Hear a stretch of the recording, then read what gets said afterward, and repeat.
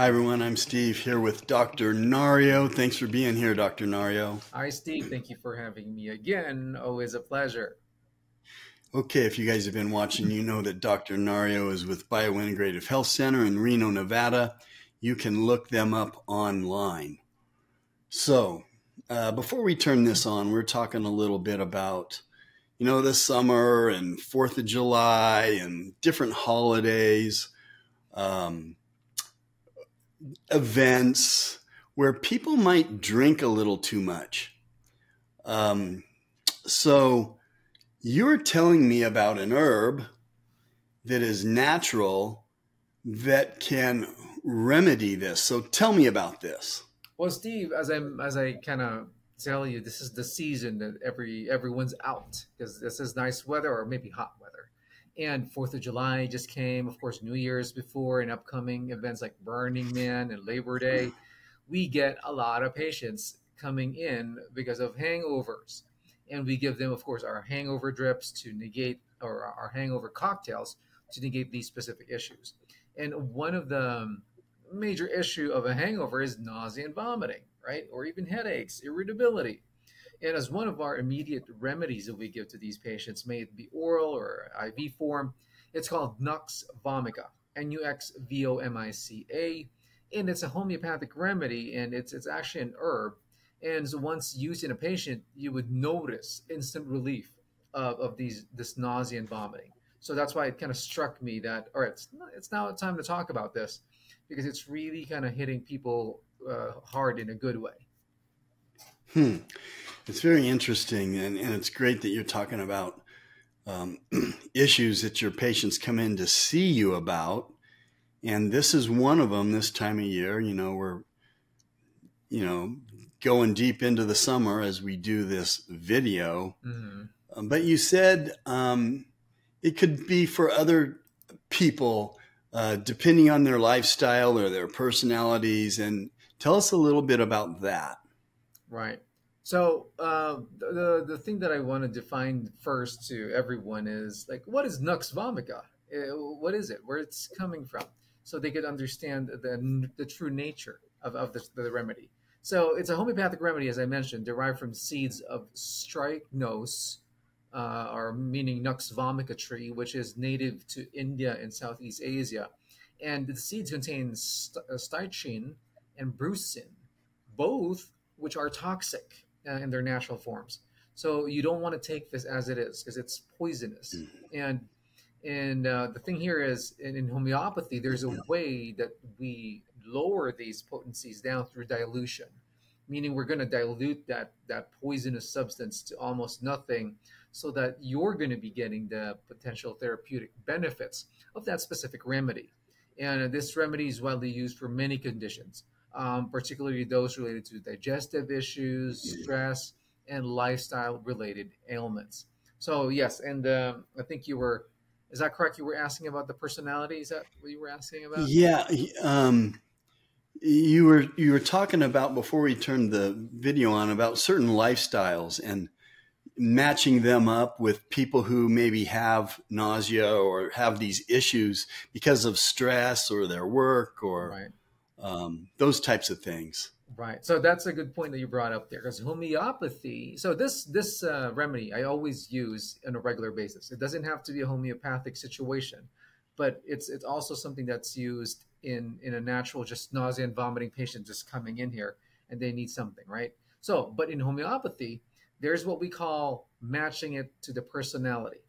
So this is a little kind of off topic with conventional medicine, but with homeopathy, when you find this match, when you use a remedy, it works better. So in the classical description of a Nux vomica patient, it actually would be more fitting for what we call a type A personality. And this is usually what we call the ambitious ones, the competitive ones, prone to stress and burnout. The yuppies, as I call them, and these are the young executives who hangs out in bars after work due to their stress, and they want to release it. And when they have the stress, they are actually go into using stimulants like coffee because they have adrenal fatigue. They need a waker upper, or the alcohol up or party up with the bros after work. And medications. Sometimes they get involved with these recreational drugs, and now they get addicted. And sleeping anxiety pills, it's always there. And it's a pretty common picture that you would see these guys driven, ambitious, often overworked, and again very irritable, and they have insomnia and headaches. So as you can see, this is your collared, I guess, suited up with a tie on type of guy after work. And when they go to work, they're very stressed. So if you match this up with this picture plus the nausea and vomiting and the hangover symptoms, then you're going to get a better result with homeopathy. So how is this herb administered? And when do people use it? Do they use it? Do some people use it regularly, or is it just as needed? Or how do you use it with your patients? As I said, Steve, it's something that I always tell patients: hey, if you have nausea and vomiting, it will work.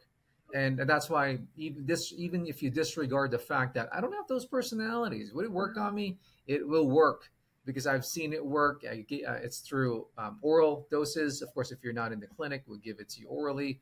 And if you're here, sometimes there are IV forms of that also. So that's why it's something that we play around with. But one thing's for sure: where does it work? Let me just expound on that.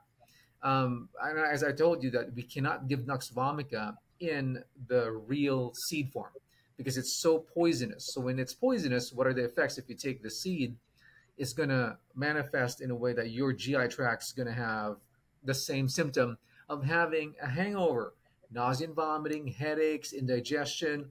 So with homeopathy, if you just basically by you diluting that, you're just getting the benefits and you're not going to get the toxic effects of the medicine. So we give it to patients who has a hangover. So how we describe that, you have nausea and vomiting after excessive eating or drinking, indigestion from food, alcohol, and stimulants, and even constipation when you feel that your bowels are not being emptied out properly. When you're drunk, you're always having sleep disturbances. You think that it's going to help you sleep, but at the end or the long run of things, you're going to have insomnia, restless sleep. You can't even go back to bed when you wake up. And the massive headaches of hangovers, like tension headaches and migraines, worse with light or noise or even movement, and very sensitive and very irritable.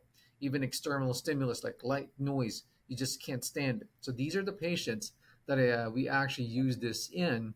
And again, as I mentioned to you, oral and IV form are there. I know that it's really popular in different places where people have hangovers and they have maybe a bachelor party or a bachelorette party, and the next day or the day before they get all ready with a cocktail, no pun intended. The cocktail is mostly to hydrate, right? So you're going to hydrate them, but this is something that you would put in that hydration cocktail, right? So that is correct. That, Steve, it's not only Nux vomica by itself. As I mentioned to you, it's a protocol. So we, along with this therapy, we have, of course, our vitamins, usually called the Myers cocktail, again, without the alcohol. And then also we get proper amount of hydration for sure, because these people are so drunk, they're probably puking and peeing the whole night. And we also have something for inflammation to lower down the inflammation of like the headaches, and also the gut that's very inflamed, and also something to calm the gut down. We give those all through IV. So it's a slew of remedies all in one. But this one is a big player. We always make sure that if somebody's having the same complaint of having hangovers, this should be in your protocol. Wow, yeah, that's amazing. I think a lot of these places, they have these places like in Las Vegas where, and it's mainly just a saline solution. They're just hydrating you, which will help. Right. But you said you even do a Myers cocktail. That's vitamins along with the saline. So it sounds like you're giving people a couple IVs, right? Right. And you have to understand that, see, when you're drunk like that, you're talking about this. These are not people who just got drunk with like 2 bottles of beer. We're talking about zombie crawls, people jumping from one bar to another. So these are just very nutrient depleting activities. you're going to not only be losing B's, specifically B1 when alcohol is involved, you're losing C's, magnesium, zinc, even B6, B5, B12 folic acid, vitamin C. All of these needed to be put back in the system to get it stabilized. So that's why nutrients and hydration is always part of a good hangover protocol.